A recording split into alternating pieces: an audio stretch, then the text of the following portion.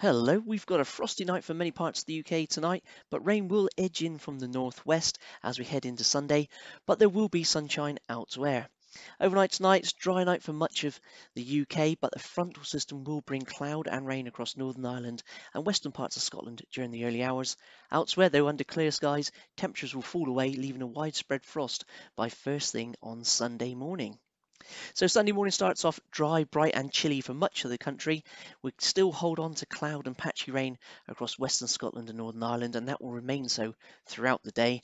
Elsewhere, though, we'll see sunny spells developing quite widely across the rest of the UK, and in that sunshine we can see temperatures reaching highs of 16 or maybe 17 degrees down in the southeast.